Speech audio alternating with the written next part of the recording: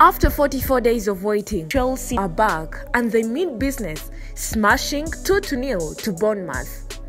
It was a first half masterclass from Graham Potter's new attacking tactics to the return of a legend and some massive breaking transfer news. Let's break it all down and discuss the 5 things that we learned from Chelsea 2-0 to Bournemouth. Welcome back to Chelsea Online. Smash the like button and subscribe to the channel on this road to 5,000 subscribers. Denis Zakaria cool and composed in midfield, with Chelsea light in midfield due to a combination of injuries and fatigue from the World Cup.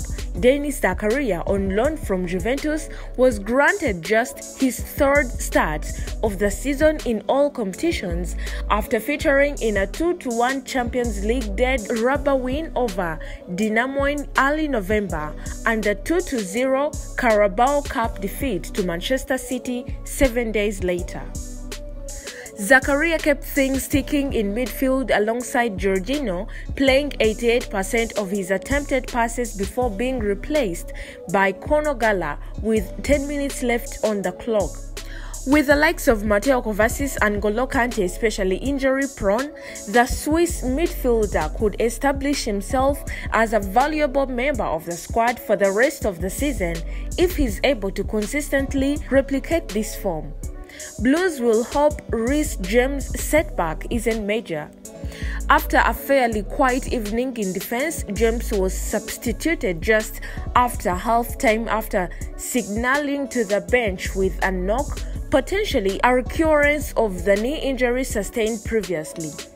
Chelsea fans will hope the defender's injury is only a minor hitch.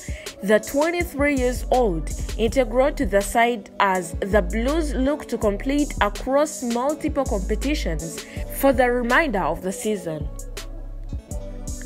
Kai Havertz's performance huge for his confidence. After joining the Blues in the summer of 2020 for a fee of roughly £79 million, Havertz has flattered to deceive in his time in West London so far, scoring 9 goals in his debut season at Chelsea, followed by 14 in all competitions last season, 8 in the league, and just 4 in all competitions so far this campaign, attracting criticism for a perceived lack of consistency and finishing in front of goal.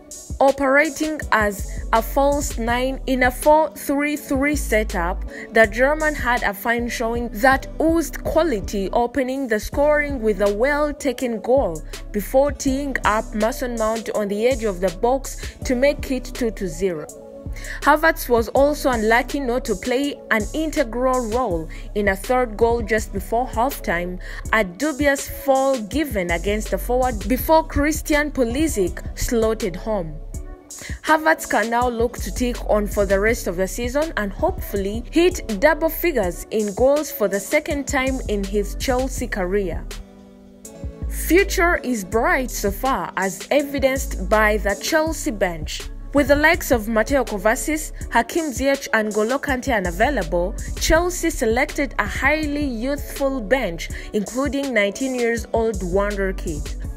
Omari in particular is highly rated in West London, putting up 9 goals and assists in 12 U21 appearances so far this season and gaining praise from teammates and Super B performance against Aston Villa in a friendly in UAE during the World Cup break. Andre Santos reportedly soon to hit. It is clear the new ownership under Todd Boehly are keen to develop a long-term sporting plan involving talented youth prospects across the pitch, both from the academy of Cobham as well as players recruited globally. Clean sheet, hopefully the foundation for a more strong defense.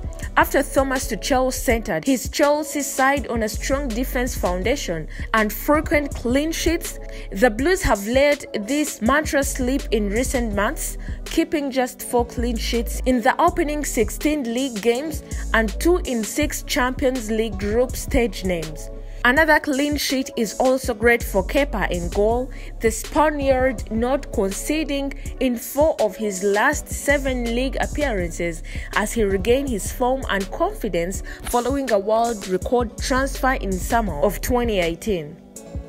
Thank you for watching. Do not forget to subscribe and ring the notification bell to keep updated on all the latest Chelsea news.